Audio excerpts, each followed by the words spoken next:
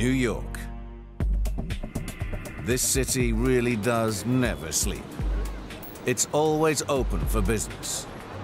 A global center for finance and trade working 24 hours a day, 365 days a year. The beating heart of the heaving metropolis is New York Harbor. The $500 million worth of goods that arrives here every day is the lifeblood of the city's economy. But a major artery is blocked. The natural depth of the harbor is as low as 6 meters.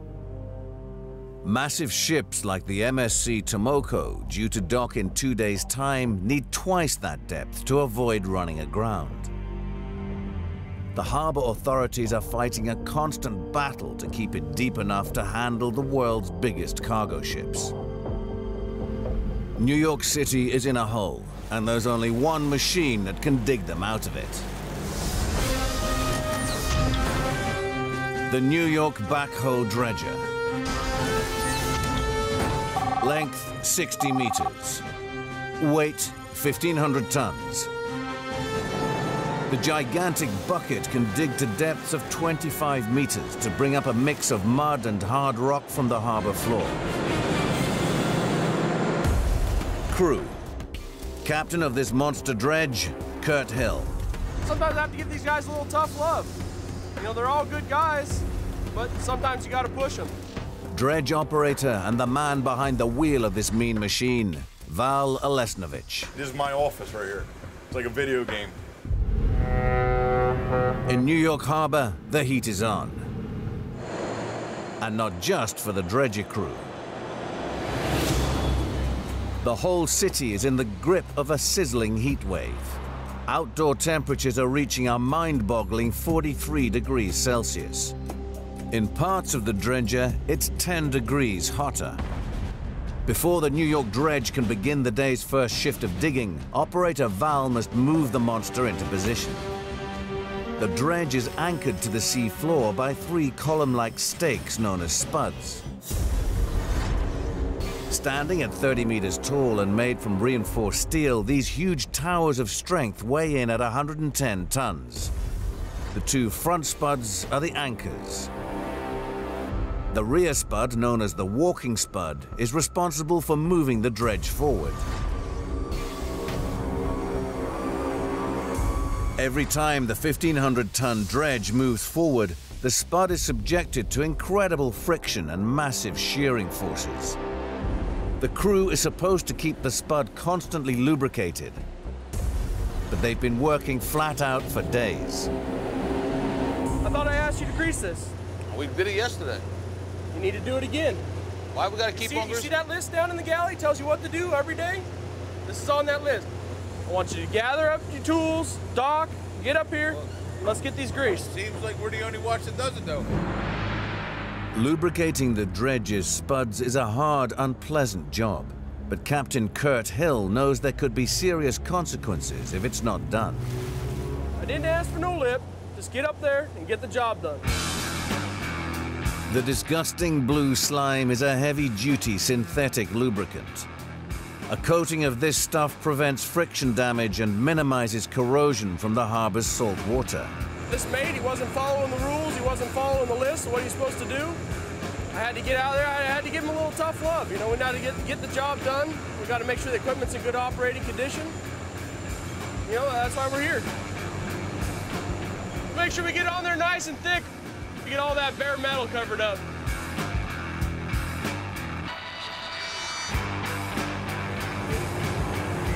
Hold it! Hold it! Mission accomplished. With the spud safely covered, the dredge can make its move to the digging channel. They can't afford to waste time arguing. Jobs don't come any bigger than this. The project to dredge the harbor channels between Brooklyn, Staten Island, and New Jersey is worth millions of dollars to the New York Dredging Company. Just as the digging crew starts to get into a groove, Chief Engineer Jack Smallwood spots something disturbing. I just saw something missed out behind you. Yeah, I also saw power up here. The New York dredge comes to a grinding halt. Something is... Fire, right? Fire. smoking on the back of the excavator. The massive machine is on fire.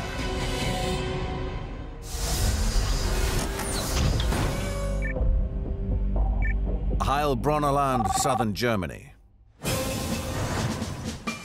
The region's railway network is vital for trade and commerce. But the rusting tracks are 80 years old and desperately need replacement. Thousands of commuters rely on these trains for getting to work. The Heilbronn car factory, the area's biggest employer, depends on freight trains to get their cars out to dealerships. And there's only enough storage space at this factory for 3 days of production. The railway work crews have just 3 days to replace 6 kilometers of rail, 24,000 sleepers, 100,000 bolts, and 120,000 tons of ballast. That kind of work is going to take something extraordinary. The RU 800S, or Minka to the men who work the rails. 1.5 kilometers of rolling factory capable of making a whole new railway. Weight 1,400 tons, engine 3,500 horsepower, crew 40. Minka can strip old track and sleepers, clean and replace ballast, and lay down a new railway, and she can do it all without stopping. Minka, ultimate multitasker. Crew. Manager Hannes Gamlinger feels the need for speed. Passt, Jungs, super gemacht. Perfekt. Spitzenzeit. And when Minka needs fixing, engineer Wolfgang Kollau gets down and dirty. Very good machine. Very, very good. 6 a.m. Morgen an alle nochmal. The day starts with a pep talk for the team. Bauen wollen wir heute 2 Kilometer.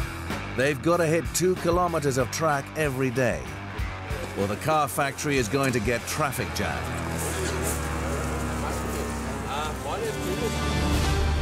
The 3,500 horsepower diesel engines start up, and Minka starts her slow crawl.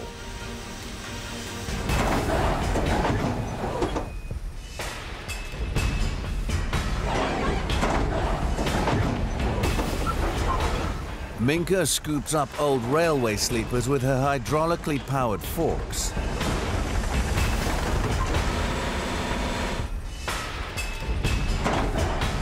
As soon as the working sleeper section is full, Minka's gantry cranes swing into action.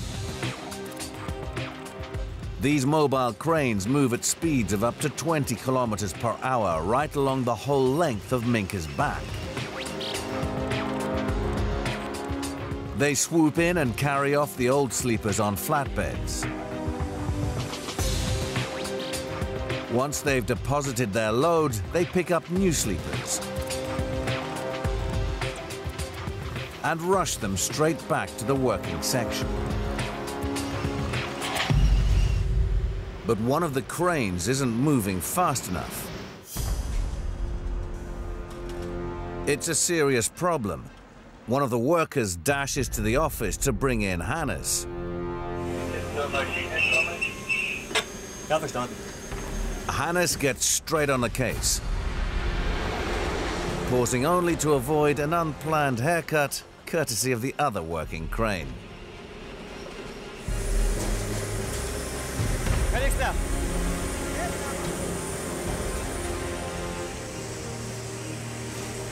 Der Fahrer des Portalkranes sagt, die Elektrik ist ausgefallen. Fahrautomatisch.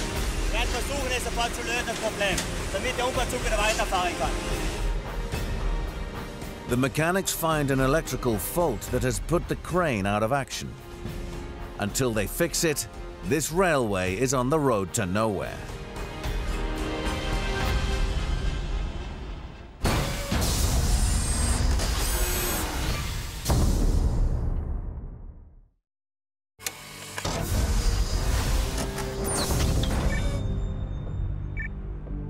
Dallas, Texas. Dallas-Fort Worth International, one of the world's busiest airports. Every day, almost 1,000 planes land and take off. 160,000 passengers pass through. Since the devastating terrorist attacks of 9/11, this bustling hub has been at the front line of the war on terror. As Director of Public Safety, Alan Black is tasked with handling the threat. We're always watching for anybody that looks suspicious.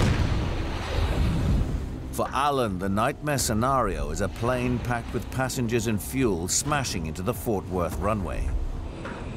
And his airport has to be able to handle the worst that can happen. For the ultimate disaster, you need the ultimate firefighting machine.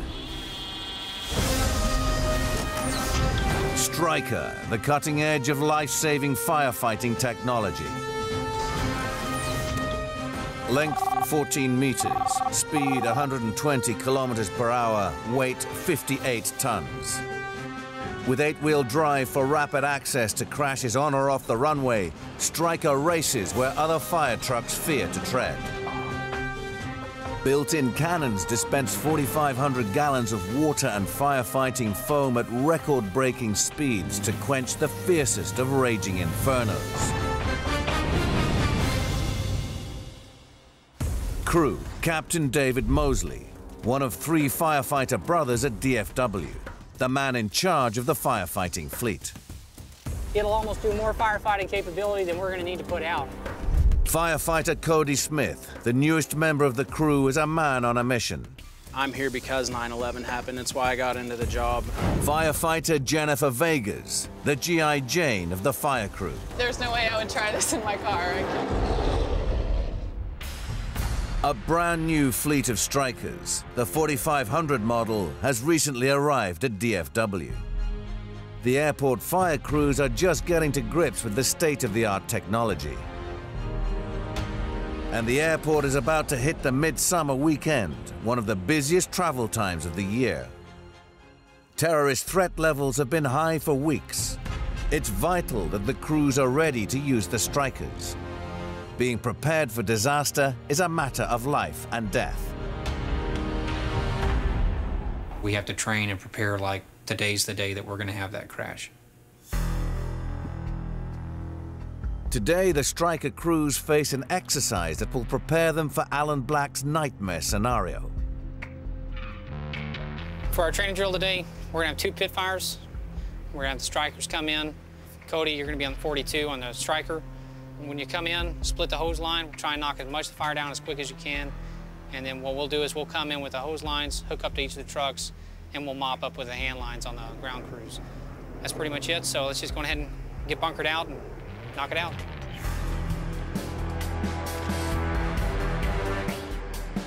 First behind Stryker's wheel is firefighter Cody Smith. All right, here we go. All right, on the ground, we're ready for training. Let me know when you're ready for a burn. I've got my pump engaged. I've got my turret where I want it.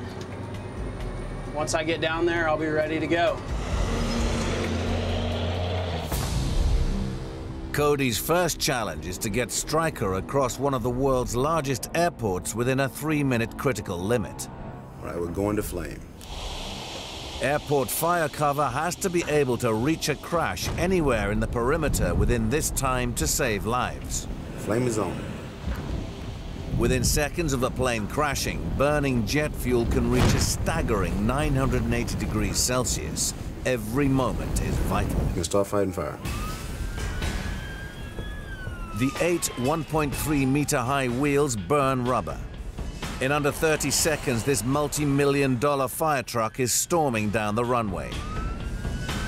In spite of its 58-ton weight and carrying enough water to fill a small swimming pool, Stryker races along the airport access roads at 120 kilometers per hour. 30 seconds after impact. In a plane crash, fire will have already spread to the cabin and passengers would start to taste the smoke and feel the heat.